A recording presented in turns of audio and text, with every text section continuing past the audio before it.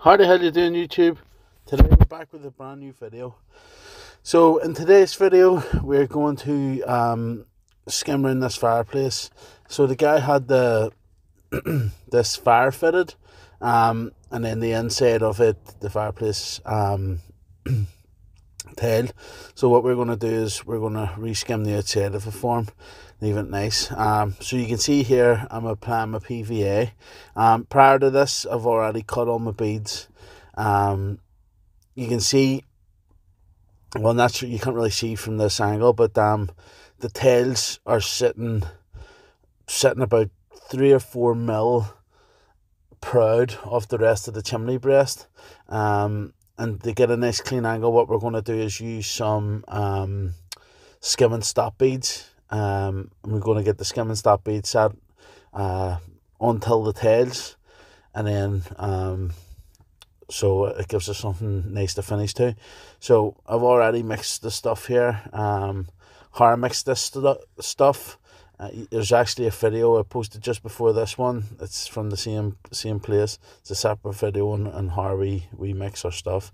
So what I'm doing here is I'm just putting a few dabs on of skim, and then I'm just going to set my bead into the skim. Usually I would staple these beads, but I'd actually left the stapler on another job. My angle beads, I don't like sticking them with skim, because a lot of the time they start to move if the skim hasn't set properly. So we're just checking, making sure we're keeping them nice and level. And then here you see me, this is actually another stop bead, because there was like a cabinet edge there, and it was sort of flush with the plaster, so it was just somewhere to finish the wall, so I used the stop bead there as well. Yeah, so you do the same thing. You fill it out with skim, and then you just push it in. As I say, I'm gonna, you can see me here. What I'm doing is filling, as I said, the tails are proud, so I'm filling sort of the cavity, the gap that it's left, and that's just so when I put my skim and stop beads on, there's something to sit onto, number one, but then they're sitting flush with the edge of the tails, basically. It's going to keep everything nice and level. This wasn't a very big job, but I thought it would be interesting for people to see how we use our stop beads and how they actually finish around a fire, because a lot of the time the firefitters don't do a very good job of actually finishing around the opening. So as you can see there, that I cut my bead. It's another stop bead, and now I'm just going to butter a drop of stuff in just to hold it nice and tight,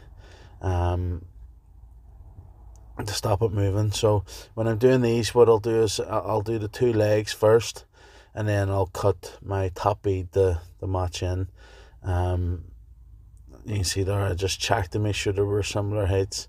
I put a level on just before I videoed, so I knew that it was the same, the tails were level basically, so that I knew both legs could be cut the same. And then as you can see, just cutting the last bit for the head bead, and that just lines up to the edge of both beads, and then it keeps it nice and level. It keeps that bead level. So after I've done this, I'm just gonna go ahead and throw the wall on. I actually have posted, as I said, a video a few weeks ago, or yeah, a couple of weeks ago now, of me mixing stuff, and I did catch a bit of flack for not covering the TV and the sofa. But what I will say in defense of myself is that that's a big deep bucket, and there was only 1 bucket of water in there, you know, so it was never going to splash out. Now, granted, I should have covered the sofa and the TV, but you know, I would have rather the TV took down off the wall, but you know, unfortunately, it doesn't happen, and I hadn't allowed for this, and I'd used my last bit of plastic on the job the day before, so I didn't actually have any other than draping a dust sheet over it, which to be honest with you, it probably would have made it more dirty than just working around it. And as you see, like, I'm extremely careful. It's not as if I'm like being reckless or anything, you know. I'm being careful. So for everybody that that commented on the video before, I appreciate your comments. Thank you. But yeah, it's just one of those things. Unfortunately, you can't have everything all the time. And I asked for the TV to be took down, and it wasn't, so it's just one of the things. So as you can see here, we're finishing the last bits here. I'm just gonna throw the wee bit on around the side, and then we're going to, I don't film this bit, but there's very little left in the bucket, so I just give it a quick wash out, and give it and mix another drop of stuff, basically. Now the stuff's mixed, you see here, I'm just sacking coating with a bit of a drop of fresh skim, just doing the sacking coat. It's always important to get it as flat as you can, the sacking coat. And there was a bit of movement. You can see there around, because it was so heavy around them stop beads around the gap for the fire. It actually did move a wee bit, and I had to spend an extra bit of time just getting it right, sort of thing. It's hard, like when you have a small job like this. You're trying to get it finished as quick as you can, and sometimes just like the likes of the beads moving and stuff like that there, you know. As I say, I prefer to staple them, but you can't have it all your own way. I covered the fire up, as you can see, as well, just to keep it nice and clean, because it was only new. Yeah, so I just wanted to ask you a question. Are you happy enough? Do you enjoy this type of video, me not narrating what I'm doing?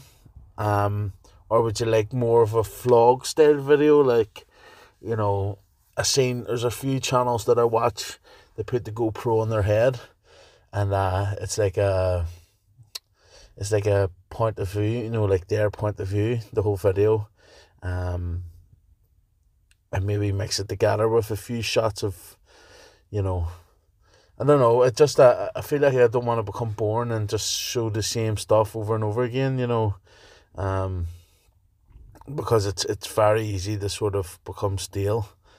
Like there's a few plastering channels I watch, and it's the same thing, like they're house bashing, and it's just over and over and over the same thing. So I was thinking maybe like more of a vlog style. Sometimes I have my wee sister working with me. Sometimes I did have an apprentice, but he's not here anymore.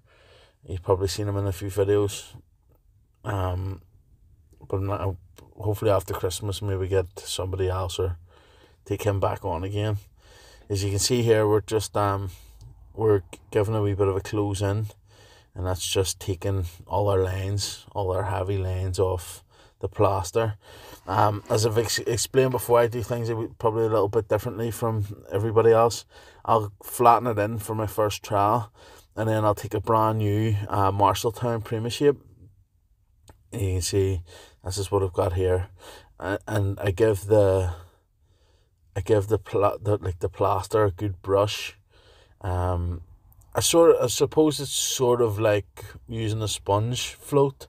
It's a similar sort of idea. You're using the brush to get all your lines and stuff out, and then you're using the Prima Shape, and it's brand new, but it's called like pre-worn.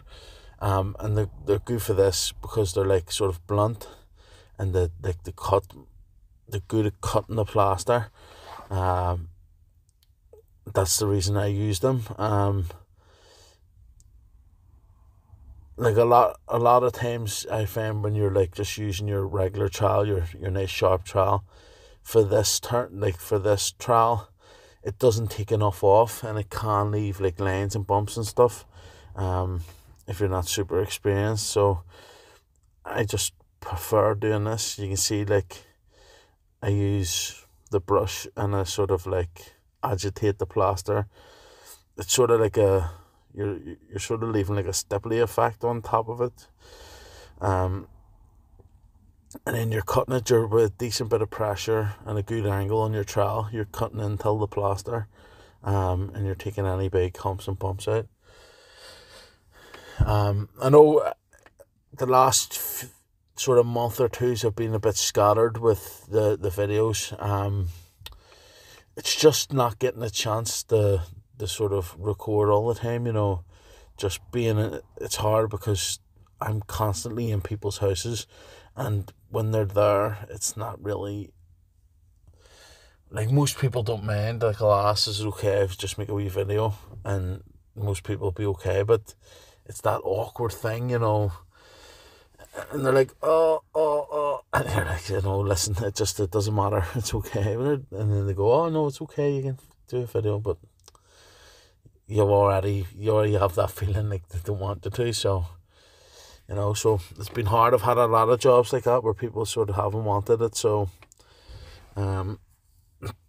but yeah, I'm going to try to stay steady. Like, the channel's massively growing. I just hit 200 subscribers there last week, or the week before, and I'm just absolutely miffed that there's that many people subscribed. I'm sort of getting an average of 1,000 views per video, which, again, something that I would have never imagined that, you know, I would have been able to get just making plastering videos. I also have another channel that I'm going to probably start posting. That's going to be more, I do jiu-jitsu, and then I do obviously a lot of gaming, which I enjoy.